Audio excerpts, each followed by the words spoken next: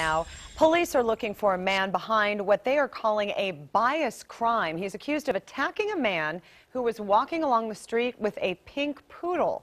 This happened this afternoon at Northwest 195th and Evergreen Parkway in Hillsborough. Police say the suspect started yelling homophobic slurs from his car, then apparently got out and punched and shoved that victim and then hit him with a wrench. We're told the victim and his dog are doing okay tonight. The suspect is a thin white man in his 30s. He was wearing a baseball cap and a khaki vest.